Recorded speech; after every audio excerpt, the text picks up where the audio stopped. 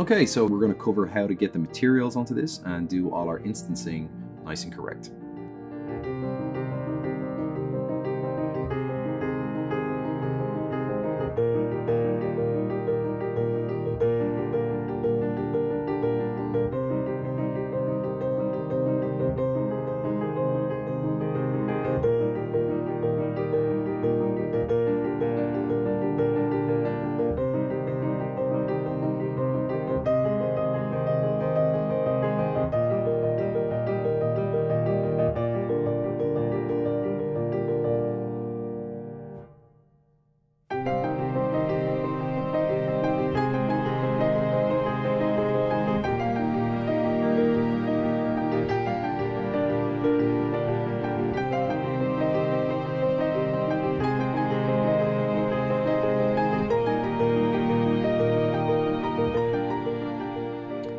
So you can see here that, a couple of our flowers are yellow.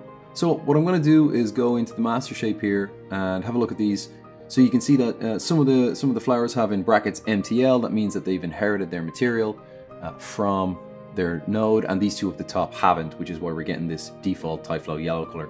So pulling back down to material instance, hitting inherit from reference, that's going to pull those materials into those yellow flowers here. So if I go back to the IPR and just hit the refresh, that's going to actually refresh those materials. You can see that they populate on correctly and all as well, right? So we've got all our rotations working, we've got our scaling working, we've got our materials working, we've got our instances working, and now we're just going to get on to playing this through and see if this works right.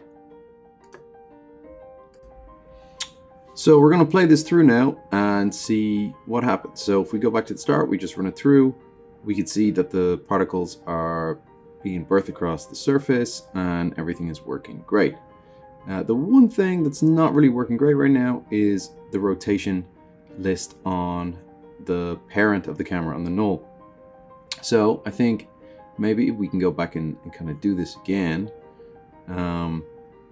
First of all, I think the camera movement works great, but the rotation, that feeling of a handheld isn't really working. So let's go and add a rotation list to our camera.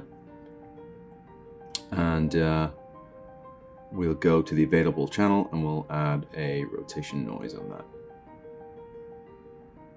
Let's just delete that, delete what's on the current rotation list.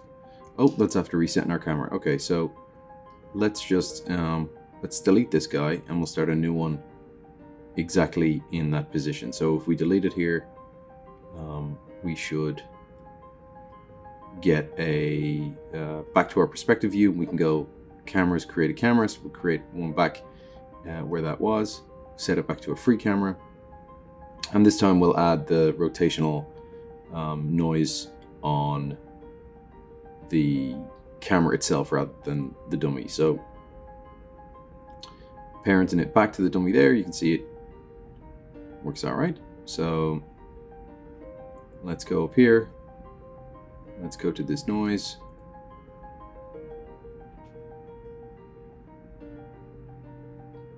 Actually, let's go to rotation on this cube first of all, on this null, and we'll delete that so it doesn't make that noise anymore. We'll add a rotation list.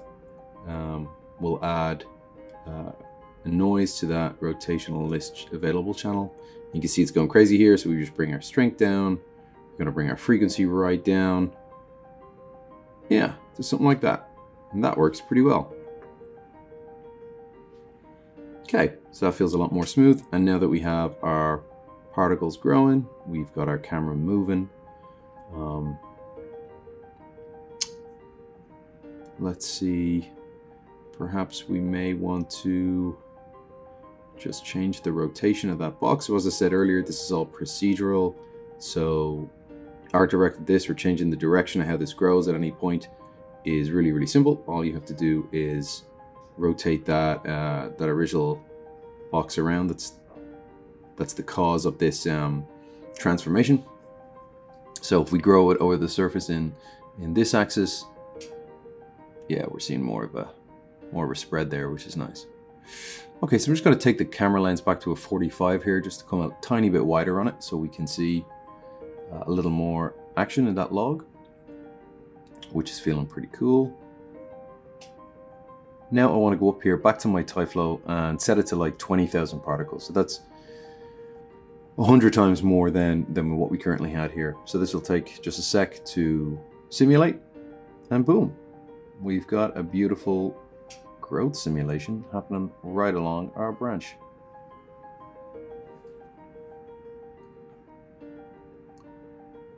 So if we want to just preview that in Redshift, we should see a really nice dense growth. And there you have it.